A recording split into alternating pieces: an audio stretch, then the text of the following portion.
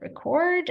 We are going to be recording this information session because some parents have who can't make it this evening have asked that we record so that they can watch it. So we will be doing that. And we ask that you turn off all of your microphones, please, and cameras, just so that we can have a bit of better connection. And just letting some more people in here. And also, if you have any questions, please feel free to add them in the chat. We will definitely leave some time in the end of our session for some Q&A because we know that you probably will have lots of questions, and we think it's important to make sure that we get to them. Okay.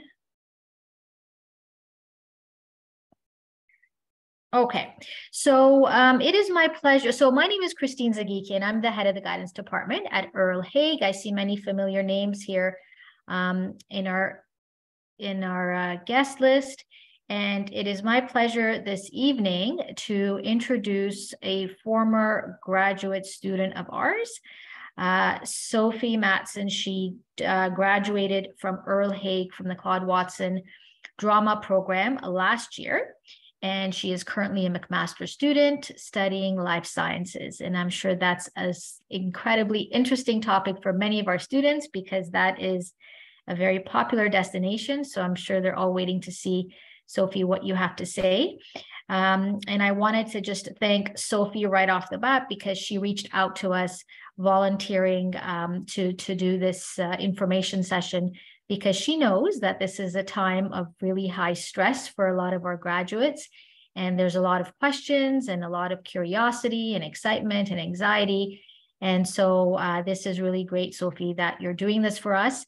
And without any further delay, I'm going to get you to start your presentation. I'm going to turn my camera off. Again, if there's any questions, feel free to put them in the chat and we will get to them by the end of the evening. Thank you so much. Sophie, take it away. All right, hello everybody. Miss Sagikian, I actually just wanted to make sure that you're not seeing my speaker notes. Or do you see them? No, I don't see them. Okay, amazing. Okay, then I'm sharing the correct screen. All right, okay. Hello everybody. Thank you all for coming, and thank you, Ms. Sagikian and the guidance department for having me. Today, I will be talking to you about the do's and the don'ts of university, and these are all things that I have sort of learned from my personal experience as I navigated my journey from the transition to from high school to now being in first year university. So one thing that I would sort of like to start off with is a disclaimer, and I want to say that everybody's university experience is going to be entirely different. You know, you may have a different university experience compared to your friends, and some people may love it, some people may not love it as much. But my advice that I'm going to be giving to you today is meant to be sort of like tools in your university toolbox that you can, you know, pull out if you're ever feeling stuck, or if you're ever feeling a little bit lost, or you kind of don't know what to do at first. But I do advise everybody to, you know, have your own experience and learn for yourself first, and then use my information afterwards. So a little bit about me, as Ms. Sagikian said, is that I graduated in the Earl Haig class of 2022, just last year. So I'm still a baby when it comes to university. I was a drama major, and I now currently study life sciences at McMaster University in Hamilton, Ontario. I'm going into my second year. At McMaster, we specialize after first year, so I still don't know the results of that, but I'm excited to find out. So we are going to start with discussing the transition from high school to university, and I'm going to kind of use my own experience as an example. I had quite a unique experience when it came to the transition, so I will get into that. First off, my applications. So I applied to a total of 4 universities and in 6 programs. I applied to the University of Toronto Scarborough, Trent University, McMaster University, and Queen's University. I applied into the Life Sciences program at University of Toronto, the Biomedical Science in the Medical Professional stream, that's a lot to say, at Trent, Life Sciences Gateway at McMaster, and then Honors Life Science and Biochemistry at Queen's, as well as Health Sciences at both Queen's and McMaster. And this is the timeline that I was accepted into each of these universities, and then I was rejected from the health science programs, which actually turned out to be a blessing in disguise, but I will get to more about that in a bit. So leading up to my decision, I was dead set on going to Trent University in the biomedical program. I had already paid the housing deposit. I was for weeks ready to go to Trent. But there was still something holding me back. I guess it was kind of just the ultimate decision of choosing the university. I actually had never visited McMaster in the fall, so I didn't really know entirely what the campus looked like. But I wanted to apply because it was a good university. Also, my dad went to McMaster, so I'd heard good things. And I found out that the McMaster open house, MAC, was coming up on May 14th, 2022, which, to mention, was 2 weeks away from the deadline where you're supposed to accept your university. And I didn't really want to go because I was thinking, I'm going to Trent, it's fine. And my mom was saying to me, no, you should go. I went, and boy, was I conflicted afterwards. This photo accurately represents my brain and how I was feeling. I completely fell in love with the campus. I really didn't know what to do anymore. I love the program, I love the campus, and I completely felt at home at McMaster, more so than I did at Trent. And so I had a pretty hard decision to make at that point. And so I was sharing all these, like, my conflictedness with my friends, and these were accurate things, like verbatim of what people were telling me when I was coming to them with my sort of dilemma of what university I should pick. And everyone was telling me different things about what I should do. And so what I learned from this is actually pretty valuable, and was that you should make the decision that's best for you. If you're still in the same boat and like how I was in, really, make the decision that is best for you, not what your parents want you to do or what your friends want you to do, but what you really want. This year, I was fortunate enough to be a science ambassador for the university, for the Faculty of Science. And so I would help out with all of the open houses. If you've been to one of the open houses, you may have seen me. But I would see so many students that were kind of just being dragged by their parents to, check out these programs that they weren't even interested in, or talking about master's and PhD programs that they were never even interested in. And I felt sorry for them. But that's why I really, really, really want to emphasize that if you're still making your decision, to really make the decision that's best for you. And so on May 28th, 4 days before the decision deadline, I accepted McMaster on OUAC. This is an actual photo of me when I accepted, and I got all my McMaster merch and stuff. So yeah, it was a relief to actually make a decision. But long story short, I actually had no idea where I wanted to go. And that is totally okay if you're still in this situation. I know the deadline is nearing, but that is totally fine. You still have a couple days to decide. But also, if you chose early, like if you got your acceptance right away and you accepted, that's amazing too. That means that you can sort of enjoy your last stretch of high school, because I know that's coming to an end soon. I'm sorry to bring it up, but you can also start applying to scholarships, financial aid, and then you can also start the sort of emotional transition sooner. So now It's summer. Congratulations. I'm giving you premature congratulations for finishing high school and your exams. So summer is a really, really crucial time in terms of university deadlines. So this is sort of the table of contents of what I'm going to be talking about. So make sure you stay up to date with your university's important deadlines, because most of the course selection and residence selections will be happening end of June, beginning of July. And so I will speak more about the course selection and housing selection in the next few slides. But another big thing that you need to do in the summer is take a break, because you've just closed one chapter of your life and you're about to, start another one. And I think that kind of deserves a break. So make sure you hang out with friends, go on vacation if you're able to, and, don't focus on school for a little while. Another thing is, if you're kind of an anxious person like I am, maybe choose to sort of mentally prepare yourself for, the university experience that's coming. I remember I took like the whole summer to sort of mentally prepare myself. I was very nervous about this big change. I am an only child and I have not been away from home for more than a week ever. So this was a huge thing for me, moving away from home. So also take this time for yourself and to get ready for things that are coming. So course selection usually will happen mid-June to July. This is an actual photo of my course timetable for my first semester. It's one of the many examples.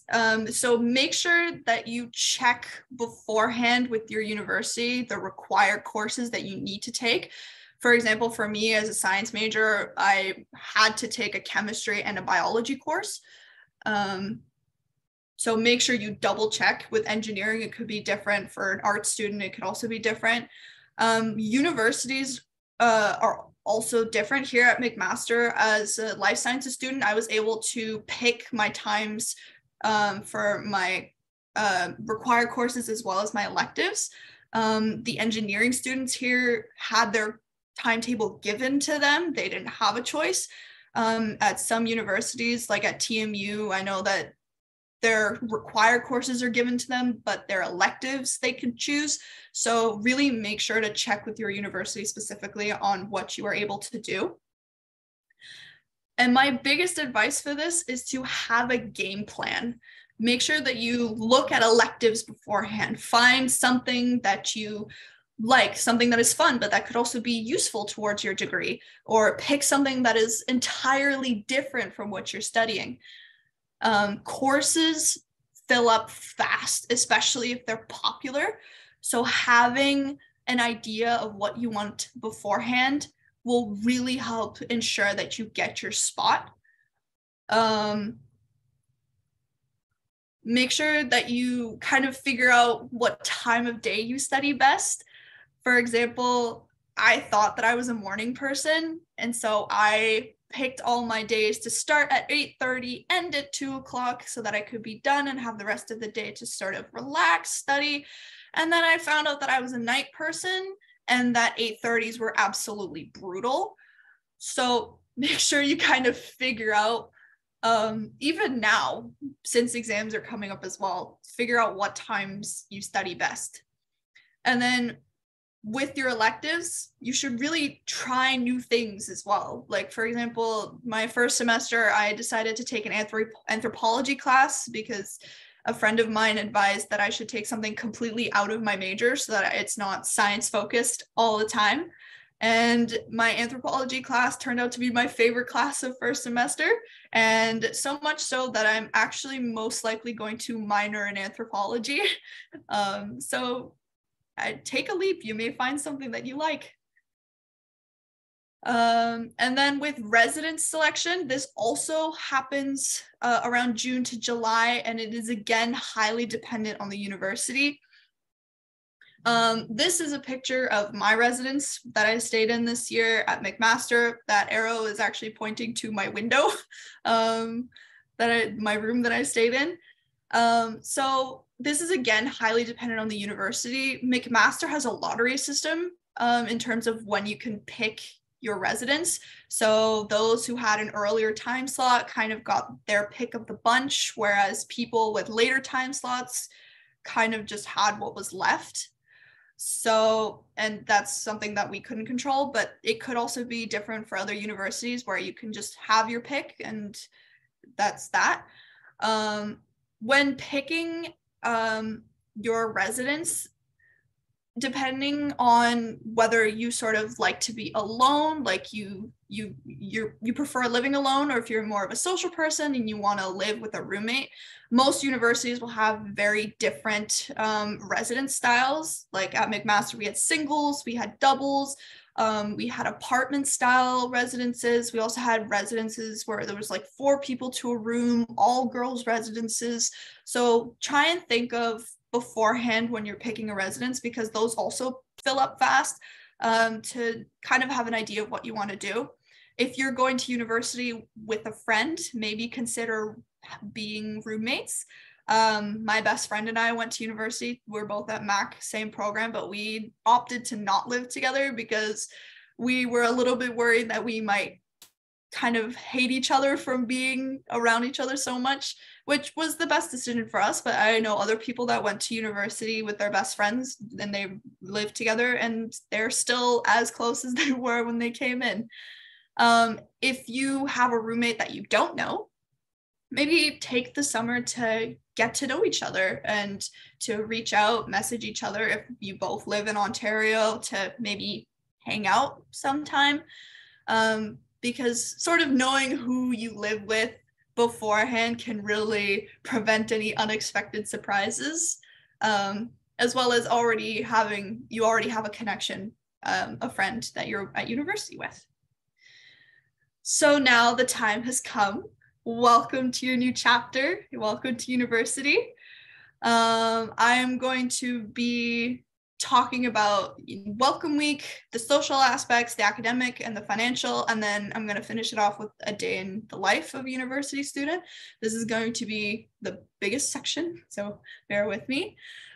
We're going to start off with welcome week, which most universities, if not all universities, will have a welcome week. To put it in more relatable terms, it's like Carp Day on steroids, but for multiple days. There's usually concerts, faculty events, games, off-campus hikes. These are some things that I had, movie nights and residence events. Some things that were specific to my welcome week was, I don't know if any of you are on TikTok and Spencer West, he's a disability advocate. He came and gave a talk about asking for help. We had a BB No Money concert, which is actually this photo in the middle. That's him right there. I went on a Hamilton waterfall hike. Hamilton is quite well known for its beautiful waterfalls. We had a faculty fest where we got to meet all of the other faculties. We had a silent disco, and lots of, other events where you could just meet new people. And it was one of the top highlights of my university experience so far. As well as it being fun, it's also a good time to use strategically. So use this time to, get to know your campus, find out where your classes are. It's like what you do on the first day of high school, like of a new year, where you want to go find your door number to see where your class is. You do the same here, except it's in multiple buildings. So make sure you know where you're going. Make friends here. Some of the people that I've met at Welcome Week are still my closest friends and will probably be for the rest of my university career. So take it as a time to make friends, network, talk to upper years, because most likely they will be volunteering to make sure the welcome week runs smoothly. So talk to them, ask them for advice, ask them what they did, what their experience was. Find the good food spots. I can't emphasize this enough. It's being in your first week of university is stressful enough as it is. It can't be more stressful when you're trying to find food and where to eat. So try and find some good food beforehand. Now moving on to the social aspects. This is a picture with me and my very, very close friend group. 4 people in this photo actually went to Haig. There's a lot of Haig people that go to McMaster, and somehow we all found each other and made a friend group. It was great. So having a group of friends is absolutely vital. University can be a very exciting time, but it can also be a very lonely time if all that you do is study. This is something that I did in my first semester, which was I just shut myself in my room and studied all day, and I barely went out except to go to class. And that really took a toll on, my mental health, but also me academically. Whereas in second semester, I made an effort to, go out, study at the library, hang out with my friends, go to the gym, that sort of thing. And not only did my mental health improve, but my grades did improve significantly. So having a good support system really makes or breaks a university experience. Another thing is talk to your professors. You're going to hear this from anybody that you ask. Introduce yourself. I tell everybody, go up to them and go, "Hi, my name is." It will really make you stand out. The professor will know who you are. Ask them about their research. They want to talk about it all day long. Ask them about what they do. Maybe see if you're interested in, helping them out with research. This is especially a huge thing for any STEM students. Connect with them, and then you might be able to do research with them in upper years. Another piece of advice that I would give is make a new friend in every class that you have. Talk to the people in front, to the side, behind you. It's always really helpful to have at least someone that you know in a class so that you can, share notes, that you can study together for that class. If you missed a day, then you can, get notes from them and you can get them to explain concepts to you. Have a good work-life balance. This is something that I'm still working on myself, but have fun on and off campus. Studying is not everything that you're meant to do in university. It is a big part of it. So that's why trying to have that balance will really, prevent burnout, because burnout is absolutely real and it is terrible. So take some time for yourself each day to, go for a walk, go to the gym, do something that you really enjoy. My final point is to really get involved, like join a club, join a council, join, I don't know, a horse riding team if that's something that you're into. My first year, I made the mistake of not joining a council. I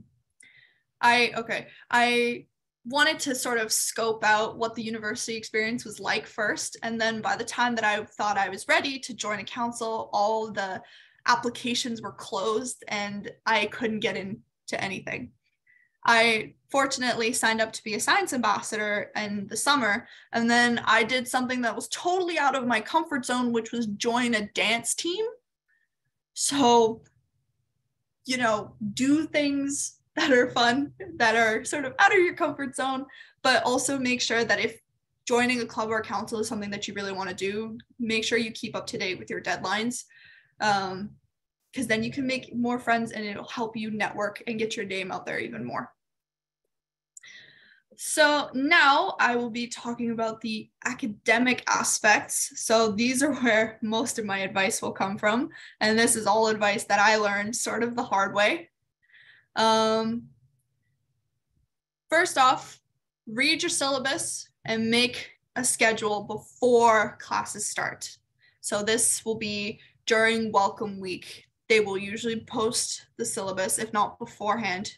So a syllabus, if you don't know what that is, it's basically a giant course outline of all the professor informations, your TA informations, heavily important dates, usually what you'll be learning, stuff about, you know, if you missed a midterm or a test or something like that. It is like a gold mine of information, so make sure you read it thoroughly. And in the syllabus, it'll have a lot of important dates in it. So make sure you take out all the important dates and try and put it in a schedule, put it in a calendar. I use Notion. It's like a scheduling software, but I have friends that use Google Sheets, some people that just have like a physical like agenda that they write in, whatever works. But this was a huge lifesaver for me, to, you know, make sure that I was always prepared and knew what was coming up. Start studying and reviewing right away. This, especially for STEM students, is a big thing. I remember in the first week, even, so many people were saying that they felt already like behind in university, which is probably not true because we had barely learned anything so far, but it's important to sort of get that rhythm going of starting to review what you learned in the past week. Start studying because quizzes and tests are going to be coming up very quickly. And this will help you prevent already, you know, cramming for the following week and feel less overwhelmed. First year is also a time to experiment with many different study methods. It's actually, I know your exams are coming up, so you could even do this now. I would actually take this information and apply it now so that you don't have to experiment with first year and then you can kind of just get into it already. I did not have an exam since grade 9, so having your first big exam since high school be a university one is not fun. So experiment now with different study methods. Your study habits are going to change from high school to university. Like memorization does not cut it anymore. You really have to study to understand. I again learned this the hard way. I try to use the Pomodoro method, which is studying for 25 minutes on and then take a 5-minute break and then alternate. I also use the Feynman technique, which is teaching it to others. You should also see if you study better alone versus with your friends. I am really trying hard to work on this, but I study better alone. While all my friends go and study together. I'm working on it. But as of right now, studying alone is just my personal preference. Also, seeing where you study best. A big piece of advice that I received from an upper year is study as far away from your bed as possible, because otherwise you will be way too tempted to fall asleep, especially when you're sleep deprived. So go to the library, go to, I don't know, your student center, go sit in your kitchen and study. Just experiment and sort of shuffle them so that you can kind of keep your brain active. Another sort of big thing when it comes to studying is take breaks. I cannot emphasize this enough. Burnout is very real, and I'm sure as grade 12 students, you will know this. At some point throughout your high school career, you felt it. Taking breaks not only, you know, prevents burnout, but it also prevents the procrastination that follows burnout. And it just like prolongs the amount of time that you're away studying. So make sure taking breaks, try and get off screens, you know, go outside, go for a walk, read a book, something like that. Meditate if that's what you're into. But taking breaks is a really, really big thing that you need to do. Another thing is ask for help. This one I also cannot emphasize enough. Asking for help, whether it be academically or if you're having some personal issues, go ask for help. It's not a sign of weakness, it is a sign of strength. So if you don't understand something that was taught in a lecture, go ask your professor in office hours, or sometimes they'll stay after a lecture and you can go ask them then. If you're not understanding a concept, ask your friends to help you. There is no such thing as a stupid question. It may seem like it, but it really isn't. And just ask. This is something that every university student has a fear of. Just ask. It's not gonna kill you just to ask a question. And I promise the professors will not be judging you. If there is sort of a personal issue that you're having, you can, talk to your friends. But also a lot of universities will have school psychologists that are available. There's also, like at McMaster, we have a wellness center where we can speak to, people that are meant to handle personal situations, whether it be a psychologist or like a guidance counselor equivalent. But just if you're having a difficult time, really go talk to somebody. And this is another big point for your exams coming up.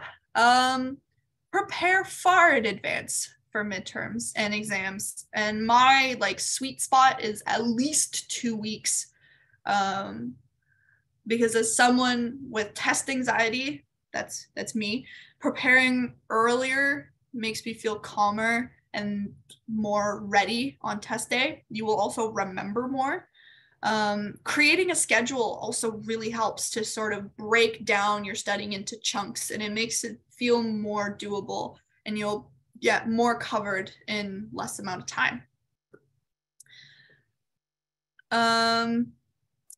This is another big one. Don't compare yourself to others. I really, really struggled with this in first year.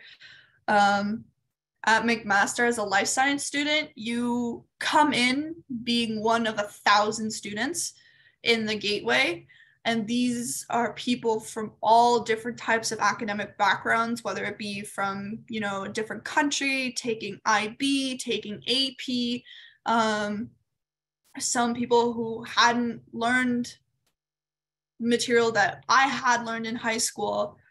Everybody comes from a different background, and so it can be really difficult to see people that are excelling so much further than you, even though they might have already learned it. I also had struggles comparing myself to my own friends, my own friend group, where some of them are a lot better at chemistry than I am, and so I would really find it agonizing to study with them just because I would see that they're so much farther ahead than I was in our learning.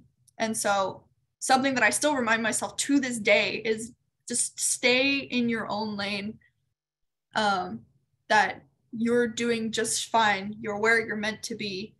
And that also I try and tell myself that, your time is coming. You're gonna get there, and just to keep pushing on. So if you ever find yourself in this situation, just try and focus in on yourself. And if you're not understanding something, maybe ask your friend for help. And that's something that I had a friend tell me, was just to get over myself and start asking people for help rather than trying to avoid them. Still working on it. And then finally for the academic is grades do not define you. This is every university student will have challenges with grades. Your sort of grade standards will change significantly from high school. I remember I had friends that were super happy with a 70, whereas when they were in high school, they were straight A student, top of their class. It will really change, and this is all coming with the learning process. Just know that you can come back from bad grades or, a bad test, a bad semester. Also take the time to, learn from your mistakes. Keep making them, because that is how you learn. Just push forward. And ultimately just be kind to your mind. It's supporting you. Just be kind.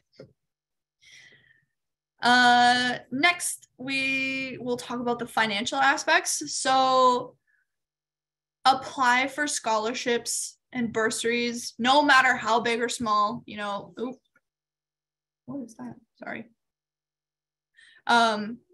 You know, a $50 scholarship is way better than, you know, nothing. So apply for as many as you can. You can apply through OSAP. You can also apply through third parties like the Student Life Network or YConic. I know those. I applied with those. Depending on your grades, you may also get entrance scholarships. So make sure that you keep up your conditionals. Universities also have funds set aside dedicated towards scholarships and bursaries. So, for example, McMaster has a program called Award Spring where you basically just put in all of your financial information and then you'll automatically get entered into scholarships. Not all universities have this, so make sure you check with your university. There's also a lot of part-time job options on campus. I have a couple friends that work in the cafeteria. I also have one that works in our campus store. So there are definitely many opportunities. Another thing is meal plans, and this is usually something that you get when you're living in residence. So at McMaster, we have our student cards, and basically we just scan our student card and that can pay for our meals. We have what's called the varsity plan, which is for the athletes. We have the regular plan and then a light plan. So I got a regular plan, but I probably should have gotten a light one because I ended up cooking for myself a lot. So try and think of what you're going to end up doing. If you like to cook, you might want to get a lighter version of a meal plan if that's an option. And meal plans, I believe, usually at McMaster is around $2,000 for a regular one. It may differ again. So just make sure that you check with your university. And then finally, I will sort of take you through a day in the life of this was from my second semester. So normally I would get up at 8 and I would get ready to go to class from 9 to 2. I may have breakfast, I may not, depending on if I have a lab or not, because usually those require my attention more. Afterwards, I will get lunch and then I will usually go to the library, take a small break, whether it be, you know, reading a book, watching my TV shows, something like that. And then I will study for the rest of the afternoon and then usually get dinner around 7 and have dinner for around an hour. And then in my second semester, really started going to the gym. So I would go to the gym for about an hour and a half, and I usually go with my friends. The gym was sort of our bonding time, our de-stress time. And then I would go back to my dorm, finish up any assignments or any work that I had to do. And then I would end up going to bed at around 11:30, give or take, sometimes bordering 2 a.m. university life, I guess. So yeah. So some final points that I would like to leave you with is go where it feels best for you, not what your friends or what your parents want to do. And that maybe if you don't get into your dream program, it may turn out to be a blessing in disguise. Like I said, I ended up loving science, learning about science way more than I would have been loving being in a health sci program. Make mistakes and learn from your mistakes. It is the best way to learn. Make friends, take breaks, and ultimately have the best time, because university is supposed to be some of the greatest years of your life. So good luck. Thank you for listening to my presentation. If you have any further questions after this presentation and after the Q&A, this is where you can reach me. So feel free to take a picture, screenshot. It's my Instagram, my student email. I don't know how LinkedIn works, so that's my name on LinkedIn. You can put it in and we can connect, that sort of thing. So yeah, now I can answer any questions that you may have. Again, no stupid questions. Ask any and as many as you want. And it can be literally about anything related to university experience or high school. I'm still pretty much fresh out of high school, so I can answer any questions. Hi, Sophie. Hi. When it comes to taking a break, are vacations acceptable? So, for example, like for a 1-day vacation, something like that. One day, 2 days, 1 or 2 days of your vacation. During university? Yeah, university. Okay. Honestly, it depends. If it's a 1 to 2 day vacation, I might suggest doing that on the weekends. Because it depends on the course load as well as how busy you would be if you join any clubs or anything. During the week, taking breaks, I would say maybe an afternoon, that sort of thing, or taking maybe a couple hours to yourself. But if you want to take 1 to 2 day vacations, I would most likely say do those on the weekends. But again, it's entirely up to the schedule that you would have. Or maybe I think 30 minutes exercise like every day. Is that helpful? Oh yes. 30 minutes, even an hour. Exercise is a really great way to, de-stress and to take your mind off it. Yeah, I entirely emphasize getting a bit of exercise every day, for sure. Sophie, we have a couple of questions in the chat. So the first one was where you got your scholarships again, if you can repeat those.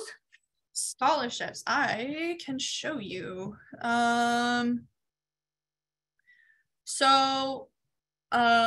One scholarship program that I used was the Student Life Network. I entered in a contest called Canada's Luckiest Student, which I think the grand prize is like $50,000 or something like that. There's also Yconic. I can type it in the chat. It's that. But also several, organizations. The way that I started trying to find scholarships was just Googling student scholarships, high school student scholarships, university student scholarships, that sort of thing. And I would find all these organizations that will put postings up for scholarships. And some of them, there are definitely requirements and eligibilities, but again, it really try and apply to as many as you can. There's also certain companies that, if you have a parent or if you are the parent, some companies will actually provide scholarships as well. My mom works for BMO, the Bank of Montreal, and they provide scholarships for high school students. So definitely check through your work if there are any scholarships available. Okay, we have another question in the chat. If you were to get sick, how would you recover from all the missed work? Ooh, sick. Okay. Definitely reach out to professors or course coordinators. That's also a big thing. Your professor might not be able to do as much, but your course coordinator can. If you miss big assessments, like a midterm or an exam, I'm pretty sure this is the same for all universities, but we have, in university, you have something called an MSAF. I don't know what the long form of it is, but it's basically a form that you fill out saying the reason why you missed the evaluation, and sort of if it gets approved, then you might be able to have your exam deferred to a later time. There's also I know that there's the student accessibility services at McMaster where you can sort of go to them if you have an issue and they can try and help sort it out. If it's something like a cold or like the flu, my best advice would be just try and do as much work as you can that your body allows you to. Definitely take more breaks than you normally would. But just reach out to course coordinators, reach out to professors, to TAs, just to let them know what's going on. And then just try and get better as soon as possible. I will add that at the university level or even college level, doctors' documentation is needed. So doctor's notes, lawyer's notes, whatever the appointment is regarding. And even, you know, I hope it doesn't happen, but in the case of a death or something like that, a funeral, they do, believe it or not, require to see a death certificate. So they will not just take your word for it. You do have to provide documentation. So please be aware that you're not in high school anymore. And it's not that they don't care, but there's so many students. They need to have a rigid process and policy in place. I was going to mention this in the end, just echo what Sophie was saying, but I think this is a good segue to it. And I have mentioned this as well to many students, but I think that if you're used to going to the guidance department and asking for help and talking to your guidance counselor, maybe even going in once in a while and just having a talk session or something like that, I highly, highly recommend for all students to find out before classes start where the resources that you're going to need are at. So where's the student services department, financial aid, so that in the case that you do need help, let's say you're in a crisis and you need to go and speak to somebody, you don't want to be figuring out in the middle of a crisis who you talk to, what the process is, how you make an appointment. You want to know exactly who you're going to see and how you're going to do it. So I highly recommend that before classes start and you get distracted with your work and studying, you figure all of this out. You find out who your go-to people are, and that way you're prepared if and when you need to access these resources. For sure. Sure. We have another question on the chat. Sophie, since you're studying life sciences, I was wondering if you happen to know what the chances of getting into an American medical school is if one goes to McMaster Life Sciences. How easy is it? I don't know if Sophie's going to know, but I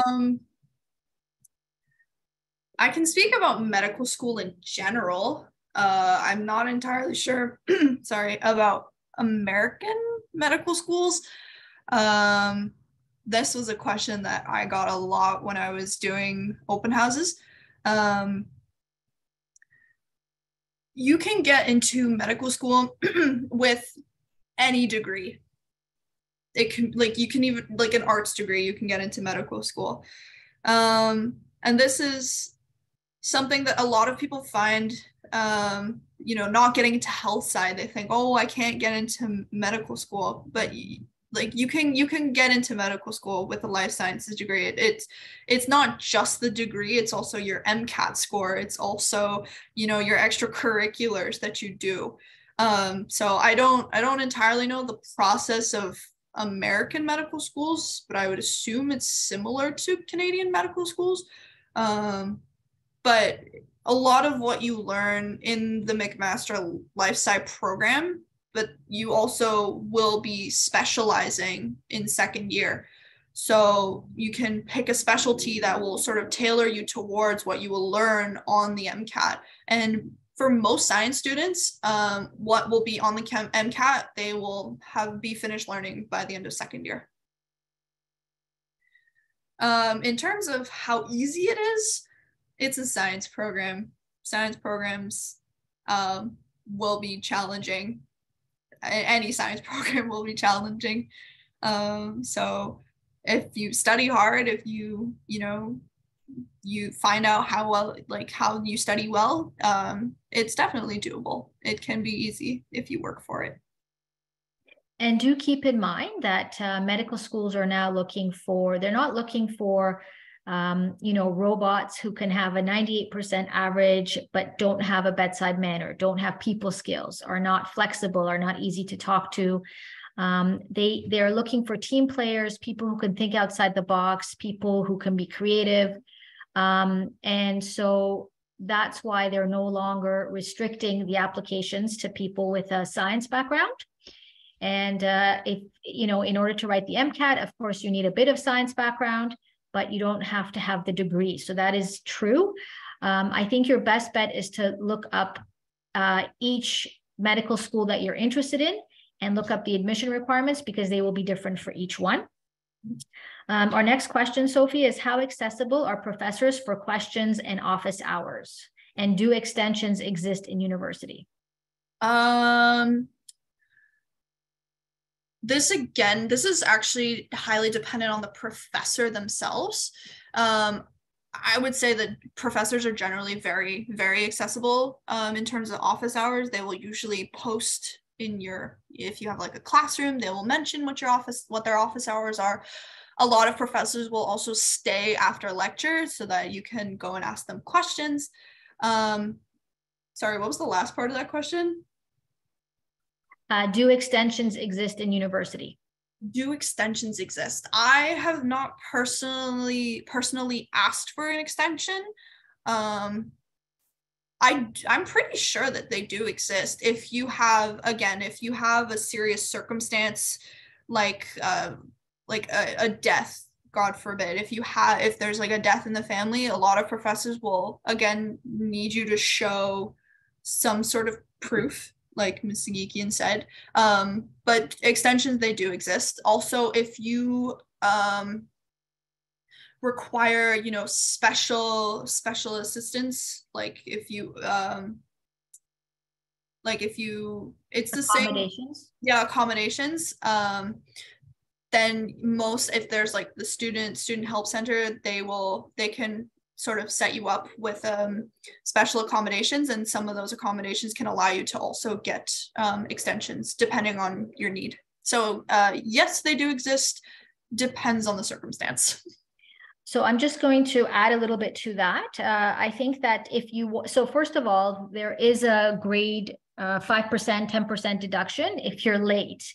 If it's an assignment, essay, that kind of a thing. If, again, as Sophie mentioned, if there is a serious reason, then you will have to provide documentation. Otherwise, no, they don't really give extensions easily. Again, think about all the thousands of students that go, and they can't just easily hand out extensions. Again, it's not like high school. It's going to be very, very different. A note here, we're always saying in the guidance department that if you have an IEP, if you do require special accommodations, remember, they're not going to know this about you because it doesn't go in with your application. So you really need to advocate for yourself. You need to show documentation that says, I have such and such, and I need, you know, the use of a computer. I need the use of a quiet space. I need, you know, double the time, or whatever it is, but you do have to show documentation. Remember that an IEP is unique to the TDSB only, okay? They cannot see your IEP. They don't know that you have an IEP. So you have to advocate for yourself. And I know students have asked me in the past, parents have also asked me, will this work against us? Do they look unfavorably upon us if I have a learning disability, if I have, you know, special needs? Absolutely not. The universities are equal opportunity places for learning, and it's just merely to provide you with the accommodation. So it is in your benefit to advocate for yourself, to go to the student services department and say, hi, this is me, this is my documentation, and ask for the accommodations that you need. Yeah. And to echo on that, it's true 100%. That's the word that I was missing, IEP. I forgot what the name of it was. Yes, those IEP-like things exist in university. They, again, won't transfer over. I have a friend, actually, that currently has an IEP equivalent thing here at McMaster, where she has to take medication for insomnia. And this medication causes her to be really, really drowsy in the mornings. So she was able to get accommodations for herself that if she had to write a midterm in the morning, that like if there was this midterm scheduled in the morning, that she would be able to write it at a later time or at a later date. So yeah, there is support. You just have to show the proper documentation. Okay, wonderful. And just two last questions. It says, you mentioned to study in the afternoon. Don't we have TA classes in the afternoons? Usually, how many days of the week do we have classes? TA classes in the afternoons. That is highly specific to your course schedule. I did not have TA classes in the afternoons. So again, highly dependent. Usually, how many days of the week do you have classes? Again, highly dependent to your own schedule. I had classes 5 days a week. There could be days where I only had one class just one class. There were some days where I had 4. So it really depends on how you sort of structure your course schedule. And actually, another tip about that, don't chunk all of your courses into like 2 days. One, I don't think that's even possible, but don't chunk them up because it's just overload for your brain, especially if you have 3-hour lectures. I fortunately only had 50-minute lectures, but having 4 50-minute lectures in a day can really take a toll on you. So make sure you space it out and mix in breaks on top of that.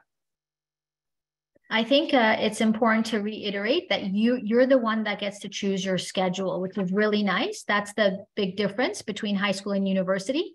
So you're given the list of courses and you're given some options of when they're offered, and you get to sign up for what you want. So for example, if a course is 2 hours worth during the week, you can do 2 1-hour sessions, or you can do, let's say, 1 2-hour session in the evening from 6 to 8. Or it could be Wednesdays and Fridays from 9 to 10, let's say, as an example. So if you're a morning person, great, 9 to 10 sounds good. If you're an evening person, then you would do the 6 to 8. But it's nice because you get to choose. And the TA hours, the TA classes as well, that'll be dependent on the classes that you choose. Yep. The last question is, how do TA classes work? And maybe, Sophie, you can explain what TAs are and what TA classes are.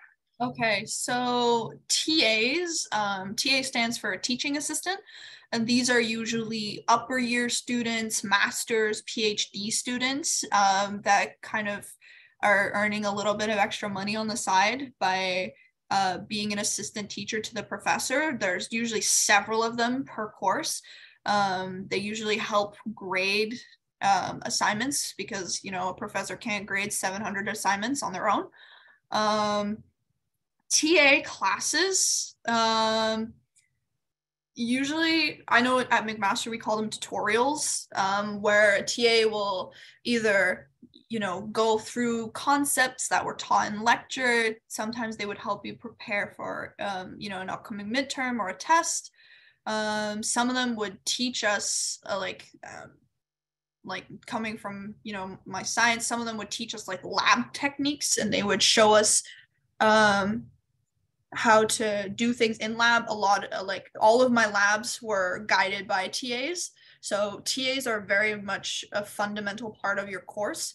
And so it, again, is highly course specific as to what you will get out of your TA, but they're usually, I would say, really utilize your TA because they will, most likely they've taken your course. They will have taken your course. And so they know things like, you know, they can give you test tips, they can give you, you know, study tips as well. So yeah, utilize your TAs, and they're going to be the ones that teach you added information. Yeah. Okay. All right, Sophie, thank you so much. I could not have done a better job myself. Your information was accurate, relatable, and just spot on. And I think you probably helped answer so many questions that our grads have and grad parents have as well. So we really, really thank you for your effort and taking the time to do this for us this evening. And just to let you know that we did record this session, and we will be posting it on the Earl Haig Guidance website. And we probably will be posting it on our Instagram website as well. And if you don't follow us already, if you can follow Earl Haig Guidance on Instagram, you're going to find that we post a lot of really useful and up-to-date information regarding post-secondary, summer school, night school, jobs, volunteering, scholarships, all of the above. So, so on behalf of Sophie and myself, thank you so much for spending the time with us this evening, and have a wonderful Monday evening. Take care. Good night, everybody. Thank you.